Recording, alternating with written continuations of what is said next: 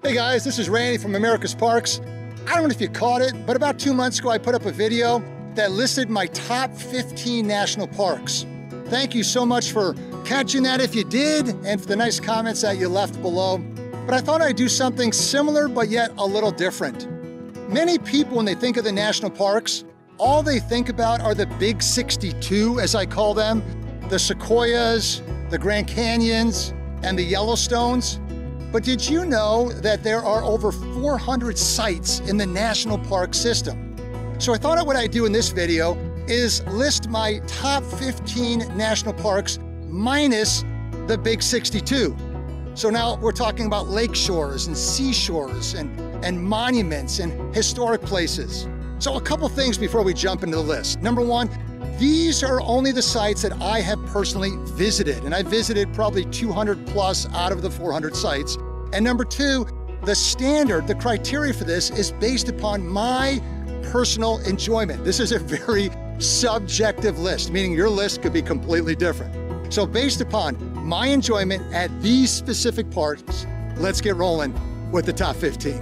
Though these sites, beyond the big 62 as I call them, do not receive the same attention, acclaim, and visitation, they do offer amazing splendor and history that our government believed was worth protecting.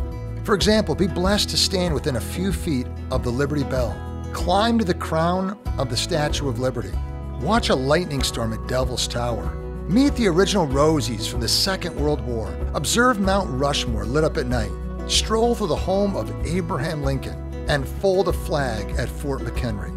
Visit the Washington monuments. Walk the very path of the first aviation flight and learn how to work a lasso in Montana. So eliminating the big 62 national parks and basing this on the criteria of my personal enjoyment in the parks that I have personally visited, let's jump right into our countdown, starting with number 15. Welcome to Canyon de Chelly National Monument. Located in northeastern Arizona in the heart of the Navajo Nation is this incredible monument that covers over 27,000 square miles. Both the north and south rim self-guided drives, each more than 30 miles long, takes visitors past 10 overlooks and offers expansive views of the surrounding canyons, gorges, and valleys. Access to the canyon floor is restricted, but visitors are allowed to travel into the canyon only when accompanied by a park ranger or authorized Navajo guide. The only exception to this rule is the park's major trail, the White House Ruin Trail, that switched back some 600 feet into the canyon. Considering the most beautiful national park vistas that I've ever observed, the view of Spider Rock would be included in my top 5. Number 14. America's Parks is bringing the heat in New Mexico at Bandelier National Monument. Named after a Swiss-American anthropologist, Adolf Bandelier, Bandelier is one of the most popular national park sites in the state of New Mexico. Located in the beautiful Jemez Mountains, the monument's intention is to preserve ruins from the ancestral Pueblo people that lived there roughly 1,000 years ago. They built homes and carved others into the stone walls. Some 500 years after arriving, the people in this community then moved on from this area to pueblos along the Rio Grande due to a severe drought and the inability to be supported by the land. When I was there back in 2019, I viewed restoration taking place using the same materials as the original inhabitants. The main loop trail takes visitors through many of the excavated sites. Extending from there is the Alcove House Trail that leads to the famous Alcove House located 140 feet above the canyon floor. This site is reached only by wooden ladders and stone stairs. Number 13. I'm with my lovely wife Julie, and we are here at the Delaware Water Gap National Recreation Area. Sure, I put this on the list because it's close to my home and one that I frequently visit. But as a local resident of New Jersey, in my humble opinion, this is the prettiest part of our state, even when you consider our beautiful shoreline. The area is specifically along the middle section of the Delaware River, designated also as a national park, forming the border between New Jersey and Pennsylvania. The activities to enjoy in these 67,000 acres are plentiful. Over 100 miles of hiking trails, mountain climbing, scenic roadways, historic villages, and 40 miles of the Delaware River, which accommodates kayaking, rafting, canoeing, and floating. Some of my personal favorites are visiting the waterfalls. The tallest waterfall in New Jersey and the tallest waterfall in Pennsylvania are right here in the Delaware Gap. I also love hiking to the top of Mount Tammany, a 1,526-foot peak with incredible summit views. Number 12. We're on the Blue Ridge Parkway.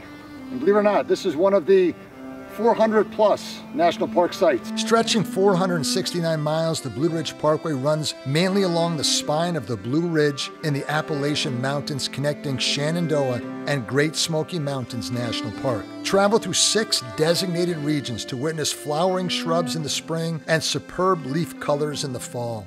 Construction on this highway began in 1935 and was mainly completed by 1966. When the final extensions were finished, this all-American road took over 53 years to complete.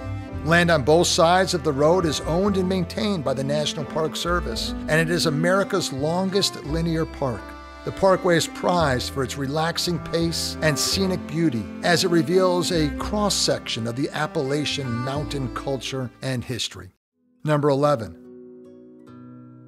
This is the Mojave National Preserve. Located in between Los Angeles and Las Vegas is 1.6 million acres of untamed desert, sandwiched between Interstates 15 and 40 in Southern California. While parts of the preserve may be seen with a standard automobile, high-clearance vehicles are recommended and needed for many of the remote locations. As for popular stops, begin your trip at the Kelso Depot, which opened in 1924, which is a renovated train station that now serves as a visitor center and museum. Drive about 42 miles southeast and visit the famous Kelso Dunes, standing nearly 700 feet high. If adventurous, climb the dunes and listen for their famous singing sound. Also in the preserve are cinder cone volcanoes, spring wildflowers, lava tubes, and massive Joshua tree forests. My favorite stops are exploring the abandoned mines that are remotely scattered throughout this area. Number 10. We want to welcome you to Chiricahua National Monument.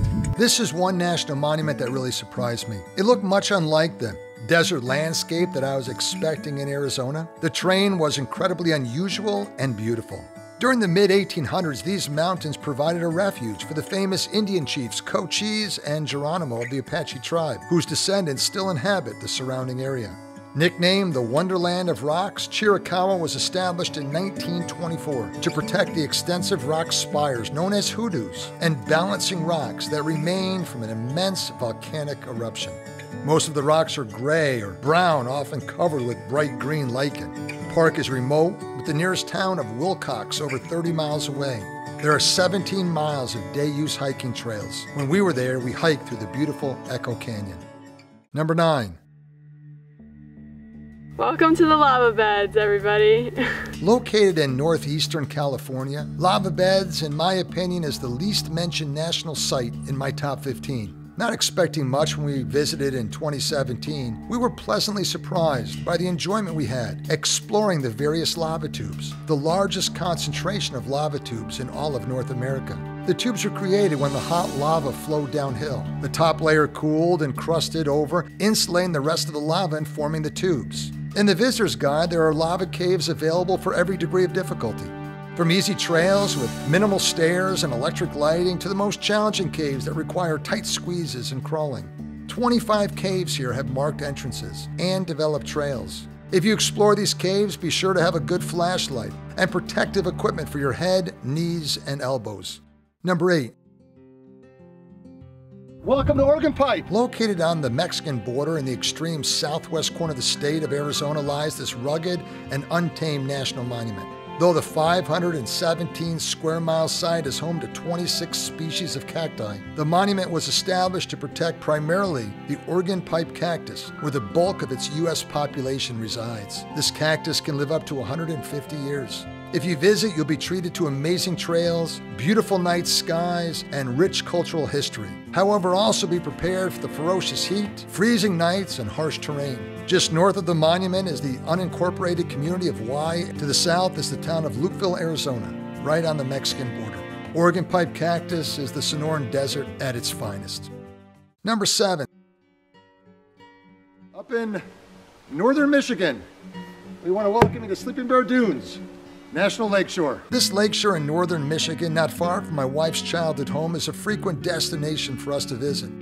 Lush forests, clear inland lakes, wetlands, a variety of plants and wildlife, towering sand dunes for which the park is named, coastal villages, and a rich maritime and recreational history make Sleeping Bear Dunes an incredible tourist attraction. It's located at the Little Finger area of the Michigan Mitten and has 35 miles of Lake Michigan shoreline. In 2011, the area won the title of the most beautiful place in America from Good Morning America. Take a boat ride out to the two adjacent islands, North and South Manitou. On South Manitou Island is a lighthouse that was active from 1871 to 1958. I was blessed to be granted a personal tour of the lighthouse keeper's residence. Also a lot of fun at the dune climb, sledding in the winter and great workouts in the summer. Yet be careful, the dune at Overlook Number 9 stands 450 feet above the lake. It's a steep and long round trip. The tempting desire to run down the white beach sand is occasionally met with the inability to return to the top. Number 6. We're in southern Florida. Welcome to Big Cypress. This one is dear to my heart for many reasons. In 2020, I volunteered to help control the invasive pythons that are destroying the ecosystem. Located in southern Florida, 45 miles west of Miami and adjacent to the Florida Everglades National Park, Big Cypress is the home to tropical and temperate plant communities and a diversity of wildlife, including the American alligator and elusive Florida panther. Originally and currently, this place is home to the Miccosukee and Seminole tribes. Established in 1975 as our nation's first national preserve, Big Cypress is a natural and undisturbed environment that takes you back in time. With limited visitors and over 700,000 acres to check out, there's much to do here, from hiking to canoeing to camping, if you're willing to do your research and are adventurous in spirit to explore. Number 5. Oregon National Historic Trail. With a love for history, few places fascinate me more than the Oregon Trail. Adopted in 1981, the National Park Service interprets and has set aside key locations along the 2,170-mile east-west wagon route that begins in Independence, Missouri and stretches all the way to Oregon. Some noticeable landmarks are Courthouse Rock, Jail Rock, Chimney Rock, Scotts Bluff, Fort Laramie, and Register Cliff. Originally, the trail was used by fur traders and missionaries, but soon became the superhighway of westward expansion. The journey, at times met with disease, accidents, Native American attacks, would last between 5 to 6 months, but could take a year to complete. Number 4. It's Christmas time. We got the whole family here at Cape Cod, National Seashore. Not only did my family vacation here in the 70s, but I too have brought my family to Cape Cod to enjoy its varied activities and natural beauty. It became a national seashore in 1961 under President JFK with the goal of protecting over 43,000 acres that make up most of the curving peninsula between Chatham and Provincetown, Massachusetts. There are marshes, forested ponds, wild cranberry bogs, historic structures, coastal bluffs, and 6 incredible beaches, a couple of which have been listed as top beaches of the U.S. over the years. There are a few lighthouses and distinct hiking trails. Native Americans began using the land thousands of years ago, and in 1690 the Pilgrims were originally forced to land here, but eventually chose to settle in Plymouth. Nearby Provincetown has quaint shops, excellent food, and a 1-mile causeway or breakwater that takes you directly to the tip of the Cape. Number 3. We are excited to spend 2 days here at Cape Hatteras, National Seashore. 1984, 2004, 2018, and there's never been a disappointing trip to Cape Hatteras. Established as our first national seashore in 1953 and dedicated in 1958, portions of the outer banks of North Carolina are preserved from Bodie to Ocracoke Island, stretching over 70 miles. Often nicknamed the graveyard of the Atlantic for its treacherous currents, shoals, and storms, Cape Hatteras is now viewed as home for arguably the best fishing, surfing, and prettiest dunes on the East Coast. Explore the 3 lighthouses and visit the U.S. Life-Saving Station while enjoying one of the top natural shorelines in the country. The seashore can be reached by road or by ferry. A special treat is to camp along the ocean, under the starry sky as you fall asleep to the relaxing sound of the waves and recurrent glow of the Hatteras Lighthouse. Number 2. Golden Gate National Recreation Area. In 2019, this was the most visited national park site with over 15 million visitors. Located in the area surrounding the Golden Gate Bridge in and around San Francisco, Golden Gate encompasses 19 distinct ecosystems. Learn about the indigenous cultures and the growth of a metropolitan city. Hiking on the 250-plus trails around the beautiful Pacific coast promises breathtaking vistas, immense redwoods, and wildlife. Also in the park is the Bonita Lighthouse, military installations from gun batteries built in the early 1900s, to the Cold War Nike missile sites. The park also contains famous tourist attractions such as Muir Woods National Monument and Alcatraz Prison. Fort Point National Historical Site is also in the vicinity. So much beauty, so much variety, so much to enjoy. So before we get to my #1 selection, in addition to all the parks I mentioned at the beginning, let me provide an honorable mention to the following. Devil's Postpile National Monument in California. El Malpais National Monument, New Mexico. Cape Lookout National Seashore, North Carolina. Lake Mead National Recreation Area, Nevada and Arizona. Boston National Historic Park, Massachusetts. Appalachian National Scenic Trail, Maine to Georgia. Assateague National Seashore, Maryland. Ross Lake National Recreation Area, Washington. Natural Bridges National Monument, Utah. Pictured Rocks National Lakeshore, Michigan. And Point Reyes National Seashore, California. Now for #1. Today we're in Pennsylvania, at Gettysburg National Military Park. As I've discussed the sites that have brought me the greatest memories, it's impossible to exclude the national battlefields. Enjoyment, of course, now becomes an inaccurate word. Words such as meaningful, sober, and reflective would be more fitting.